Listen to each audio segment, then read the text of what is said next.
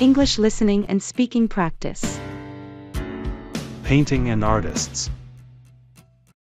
Hi Isabella, I heard you're interested in painting. Do you like visiting art galleries? Hello, Eric. Yes, I love painting. I really enjoy going to art galleries and looking at different works of art. What about you? I'm also a fan of art, but I'm not very knowledgeable about painting techniques or famous painters. Can you tell me more about it? Of course. Painting is a form of art where an artist uses colors and brushes to create images on a surface, usually a canvas or paper. There are many different styles and techniques in painting. That's interesting. What are some famous painting styles? Some well-known painting styles include realism, where artists try to paint things as they really look, impressionism, which captures the feeling of a scene using light and color, and abstract, where artists use shapes and colors to express emotions or ideas. I've heard of some famous painters like Leonardo da Vinci and Vincent van Gogh. Can you tell me more about them? Sure. Leonardo da Vinci was an Italian artist from the Renaissance period. He is famous for his paintings, such as the Mona Lisa and the Last Supper. Vincent van Gogh was a Dutch painter from the 19th century, known for his unique style and paintings like The Starry Night. Those paintings are really famous. Are there any other famous painters you can tell me about? There are so many. Some other famous painters include Pablo Picasso, who was a Spanish artist and known for his unique style called Cubism, and Frida Kahlo, a Mexican painter who is famous for her self-portraits and use of vibrant colors. It's fascinating how each painter has their own unique style. Can you tell me more about the process of creating a painting? Sure. When an artist wants to create a painting, they usually start by sketching their ideas on paper. Then, they choose the colors and materials they will use, like different types of paint and brushes. After that, they start painting on a canvas, applying layers of paint until they achieve the desired effect. That sounds like a lot of work. How can I learn more about painting and artists?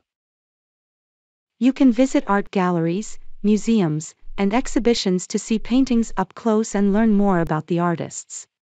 You can also read books, watch documentaries, or take an art class to learn more about painting techniques and history. Thank you, Isabella. You've given me a great introduction to the world of painting. I think I'll visit a local art gallery soon to see some paintings in person. You're welcome, Eric. I'm glad I could help. Enjoy exploring the world of art, and don't hesitate to ask me any more questions you might have. Thanks, Isabella. Have a great day. You too, Eric. Take care. English listening and speaking practice. Weather and seasons. Good morning, Mary. Beautiful weather we're having, isn't it? Yes, it is, James. It's such a sunny day. It seems like a perfect spring day. I agree. Speaking of which, spring is my favorite season. I love seeing the flowers bloom and the leaves grow back on trees.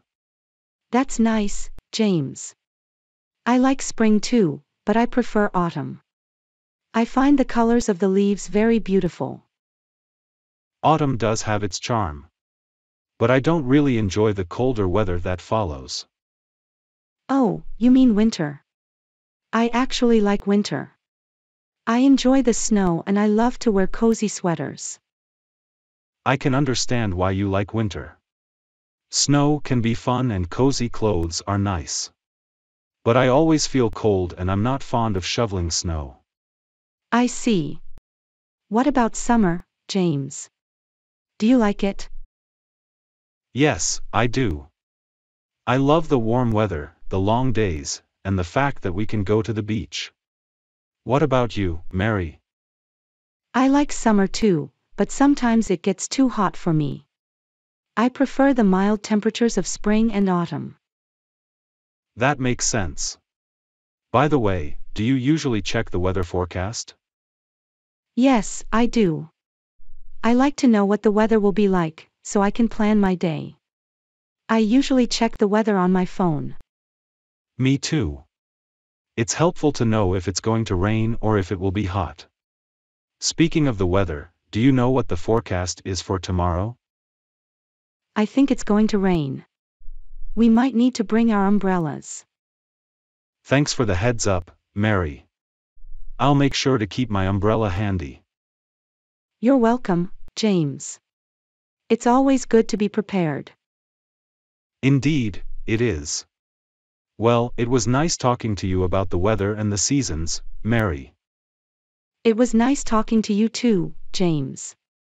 Have a great day. You too, Mary. Enjoy the weather. Thank you, James. You too. English listening and speaking practice. Planning a weekend pool party. Hi Mary, how are you today? Hi James, I'm doing well, thank you. How about you? I'm good, thanks. I was thinking about planning a pool party this weekend. What do you think?